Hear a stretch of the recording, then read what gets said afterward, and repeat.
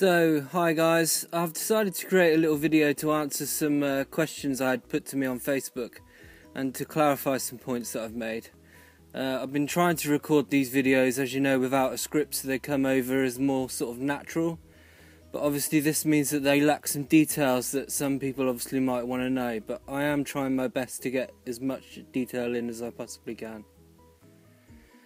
So I just want to run through the titles for my upcoming videos. As I said, I've got quite a few videos planned. So far I've got 13 topics, which are medication, weight gain, invaliding pension and war pension, the benefit system, Help for Heroes and other service charities, assistance dogs, specifically canine partners. Anyone who knows me knows that I have a canine partner called Judy, who I'm going to introduce you to.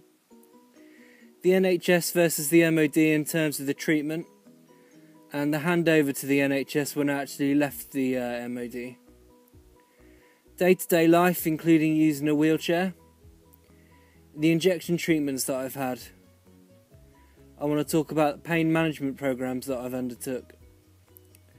Then just talk a little bit about sort of future treatment options, including the opportunity of having a spinal cord stimulator fitted, which is my next course of action, which I'm really excited about and looking forward to talking to you about.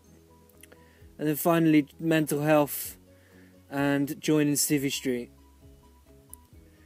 So a question was asked on Facebook about my weight gain, and I'll discuss in a later video, but a combination basically of going from being incredibly active, physically active in the service, to go to days when I can't even get out of bed sometimes. 2 or 3 days in a row I don't even manage to get out of bed because I'm unable to stand.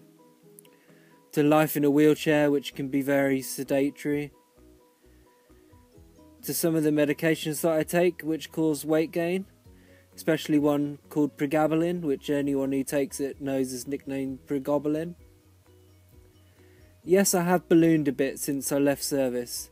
I probably put on around 3 stone, and this is not something that I'm particularly proud of. But I am making an effort to try and do something about it, and I am actually currently applying for a grant from Help for Heroes for a recumbent bike, and I'd love to go to the Warrior Games next year and represent the UK in some kind of recumbent bike activity. I stated in my initial video that I don't want to discuss the nature of my job or where I was deployed for my own safety, and because of the Official Secrets Act to which I am still bound. I also don't actually feel that it adds much of anything to my story, because I was not wounded, I was injured. I have never and would never claim to have been wounded. There is a huge distinction between the two. I am an injured British disabled veteran. Finally, the term war pensioner or war veteran is a phrase that's used by Veterans UK for anyone who was wounded, injured or sick before 2004, which was caused by or aggravated by military service. Now I agree that this can sound a little misleading, but this is the terminology that they use. On discharge, after reviewing all of my extensive medical records, my injuries were deemed to have been caused initially by basic training, and then primarily, as I described, by jumping off the back of a truck whilst carrying a lot of weight. The following years of day-to-day service life, which even for a desk warrior like me, is more strenuous than your average civvy job, compounded the issue, and slowly made it worse. Now, after discharge, the MOD accepted full liability for my condition, which is why I receive a 60% war pension with mobility supplement and a substantial invaliding pension, all of which I will discuss in later videos.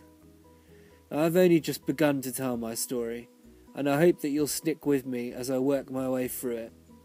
Thank you.